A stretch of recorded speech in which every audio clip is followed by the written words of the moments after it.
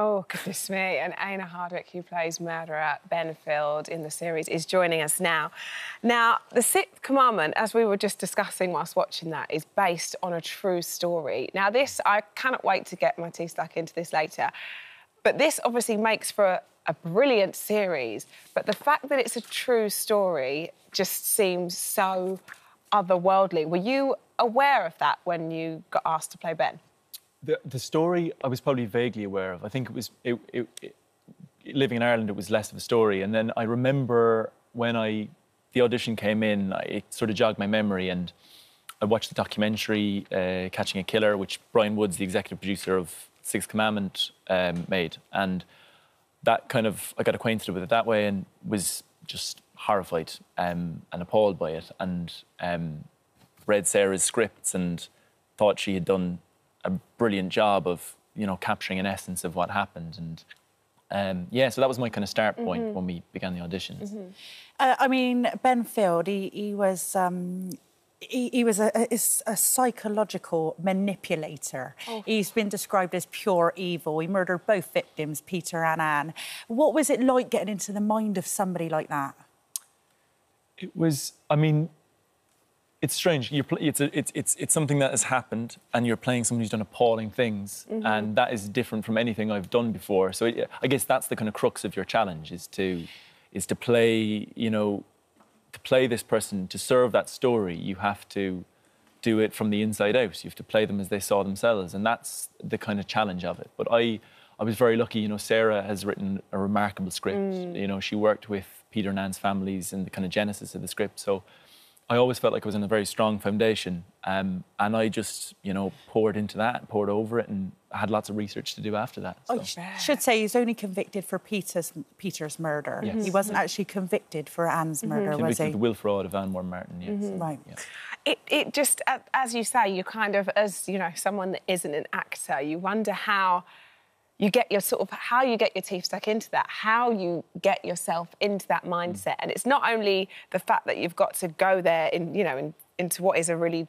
evil person, but the accent.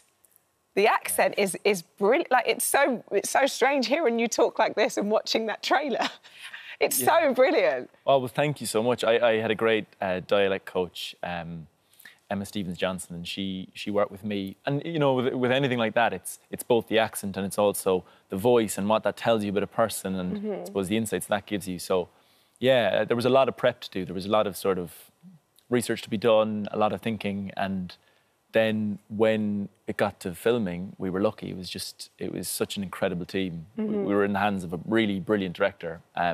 So, you know, there was a lot of work to be done before we got there, but once we did, actually, you're in such safe hands. Yeah, of course. You said Sarah Phelps, the writer, spent a lot of time with the family. How important was it to her to get this story right? You know, because it's very, very sensitive, isn't it? We're looking at it as entertainment, and really, this is true life. This is a true story that you've had to portray. Well, exactly, and it's so recent, and so, you know, I think there's no way you could do this then without, you know, Peter's brother Ian and his sister-in-law Sue Farker, Anne Moore Martin's niece Anne-Marie Blake. They were involved and cooperated with Sarah in the kind of writing of it. And I think if you see Sarah speak, you see that she is incredibly passionate. She speaks from the heart, and she writes that way as well. So the intention behind it had to be that. You know, there's no other way you could tell this story.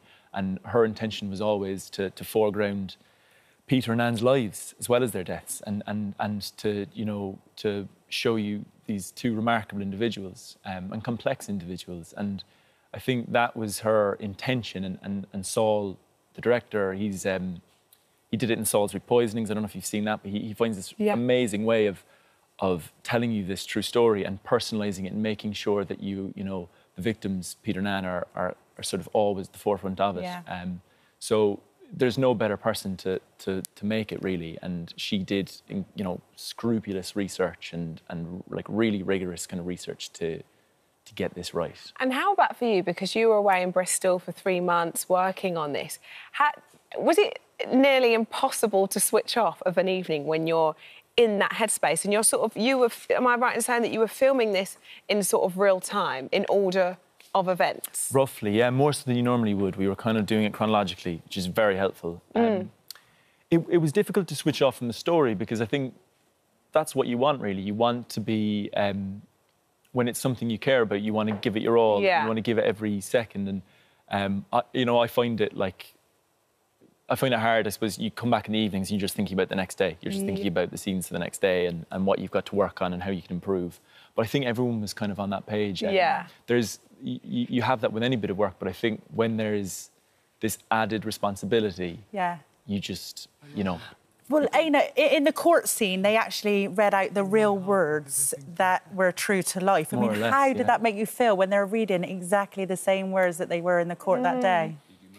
It was strange because, throughout the shoot, you have moments where the gravity of what's happened, the fact that this was done to Peter and Anne, this horrendous cruelty and deception and manipulation, it hits home often. But there was a moment, all right, in the court, because I think it was a scene in the cross-examination when they're talking about the details of what was done, the exact details of what was done to Peter Farquhar. And there was just a moment after one of the takes where we all, I don't know, the gravity of it all kind of landed with us.